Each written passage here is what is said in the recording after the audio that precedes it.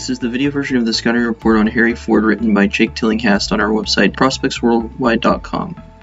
Harry Ford is a rare blend of speed, power, defense, and athleticism. He will make any evaluator foam at the mouth and dream on the potential of a future impact player at the next level.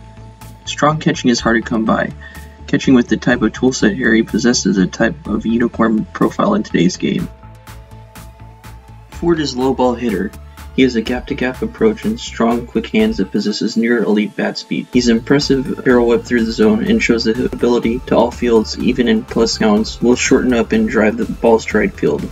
There is some swing and miss, mostly up in the zone with velo and breaking balls with vertical break dropping down at the top of the zone.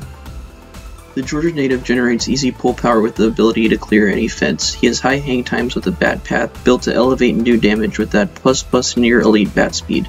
He has favorable spine tilt and hip separation.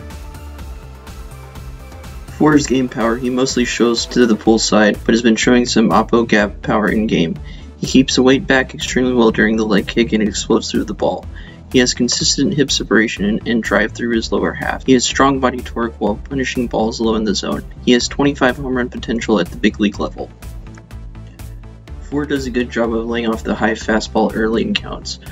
He will chase a bit above the zone behind in counts and hunts balls on the inner half to do damage with that pull side power. Ford will lay off the outer edge and wait for his pitch until later in the count before opening up his zone. At least in some case, but generally he doesn't get cheated at late. He will work a strong amount of walks at the next level and project for a 10 to 12% walk rate. He spoils tough pitches on the outer half with 2 strikes. Ford is extremely athletic behind the dish with quick twitch, cat-like reflexes, and quick to pounce on the ball on blocks. There is flexibility in the hips and agility side to side. He makes some plays most catchers can't due to the lack of athleticism. There's little glove movement, but he looks stiff at times and sticks the glove on framing to the black.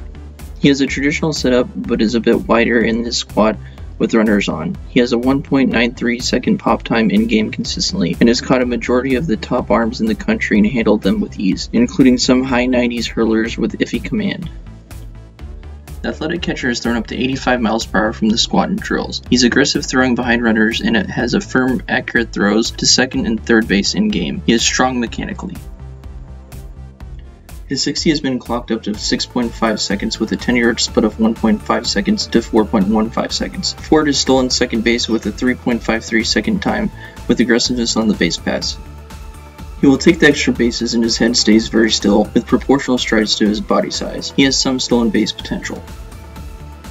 For his physical description, there is not a ton of physical development left here. He is quick twitch and extremely athletic with a compact body and strong arms and thick legs. He's built like a catcher but moves like a center fielder with a similar body type to Dalton Varsho, who is another athletic catcher. The batting stance is an open stance with low hands and a hanging leg kick that has gotten a bit wider and lower in recent events. The timing syncs up extremely well with his hands throughout the zone. For his strengths, he shows power potential that has been very loud throughout the summer and is a low ball hitter. He is very balanced at the plate with a gap-to-gap approach with above average pull side power that can find the seats with ease with his near elite bat speed. He has a patient approach at the plate and will work walks and see a lot of pitches. He picks the ball up out of left-handed pitchers very well. Breaking balls he can track very easily, and speed play is on the base pass. Athleticism like this at the catcher position is tough to find. He's got excellent mobility and blocks tough balls. Ford can control the running game and handle a pitching staff. For his misses, the Georgia native will allow some balls to hit off the glove and skip away from him, mostly from stiff receiving actions behind the plate that he should iron out with more reps. Ford is susceptible to the high fastball and power right-handed breaking balls. His timing can get messed up with the breakers at times. With a bit higher hand setup, he will have a better chance at consistently catching the high fastball and not need to cheat as much, but until pitchers prove they can continuously beat him up there, he shouldn't make a change just yet. Ford offers a rare combination of speed, power, defensibility, and overall athleticism at the catcher position not many at any level can match. Plus defense behind the plate comes with the ability to navigate lineups and help his pitchers through starts without their best stuff. As an offensive projection of a 250, 330, 475, 807 slash line with 25 home runs and 30 plus doubles while adding 7 to 12 stolen bases on the base pass.